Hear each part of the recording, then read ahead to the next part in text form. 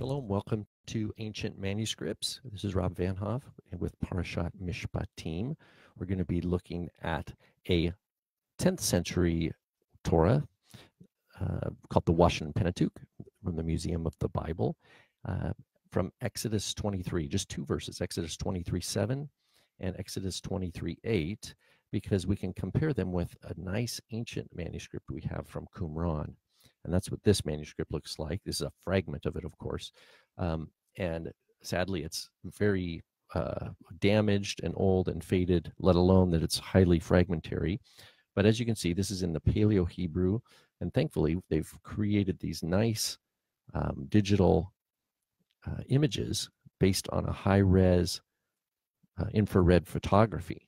And so that's going to allow us to see those letters a little better and be able to actually read what's in the text. So we're going to look here quickly first at Exodus 23:7. It's just the fragment here. And I'm going to use a green marker in hope to highlight the words that we're looking at here. And the first, this is the phrase vetzadik. It says vetzadik al taharog. Vetzadik al taharog.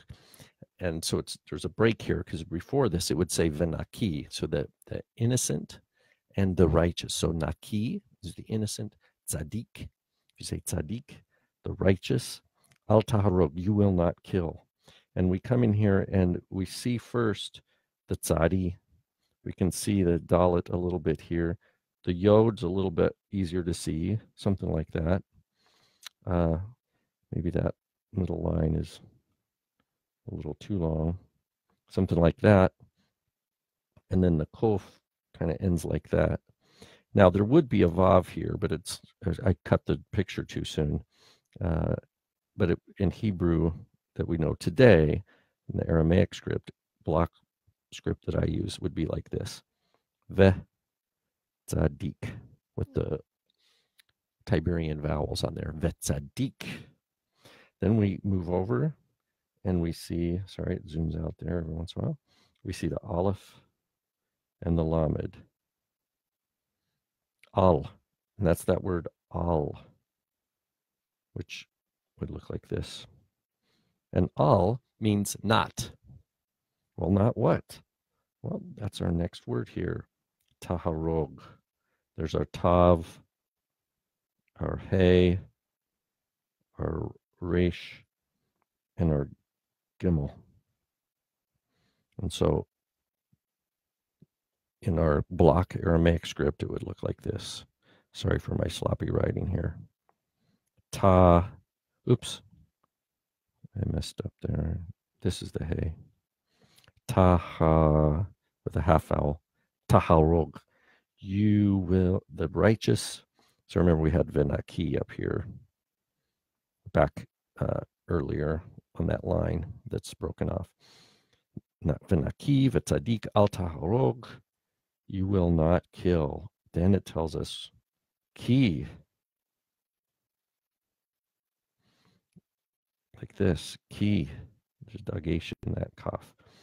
Because then we have a lamed that we can't see very well, but we know it's there because we see the aleph, and that's kilo. Kilo, atzdik, another aleph, another tzadi, dalet here, like that, a yod, and our kuf. Lo atzdik. Sorry for my, not happy with my kuf there, something like that. Lo atzdik. Lo atzdik, what? What's the object? Well, we find out here at the end of the verse. That's not a good resh.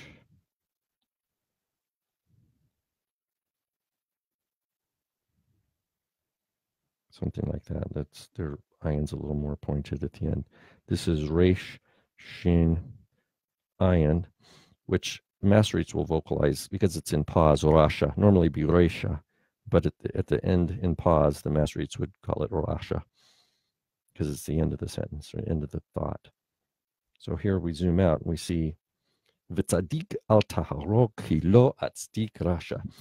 So here, the consonantal text that we see from this Hasmonean era manuscript. So this is mid-2nd century BC. Like I said, 22 to 2300 years old, matches exactly the Masoretic text in terms of consonant.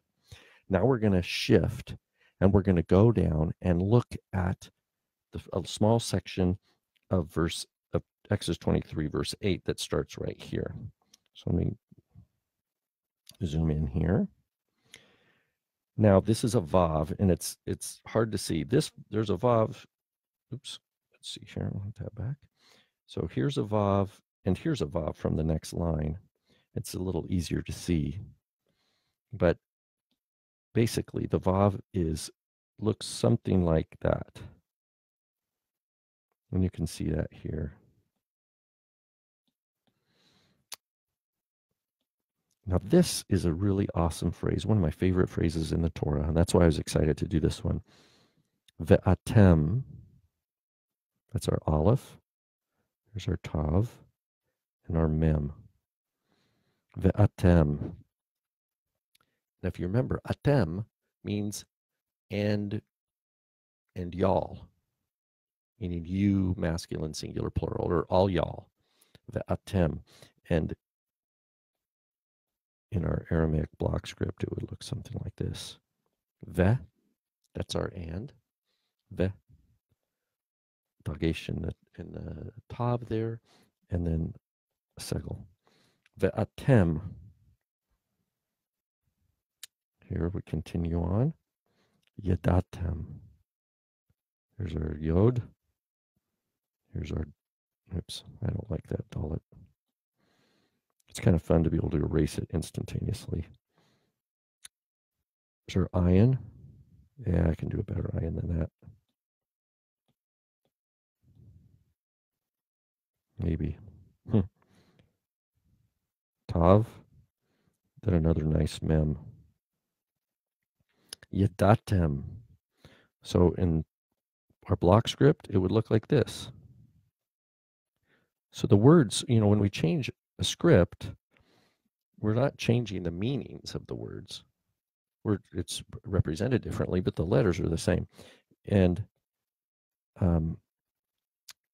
yadatem, this is the second person plural in what we call the perfect Zman Avar in modern Hebrew grammar, Zman Avar, which means past tense, but really yadatem.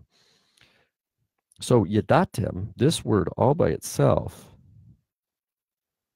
means you know, or you have known. But we have the atem over here, so it's y'all, and then it's y'all have known.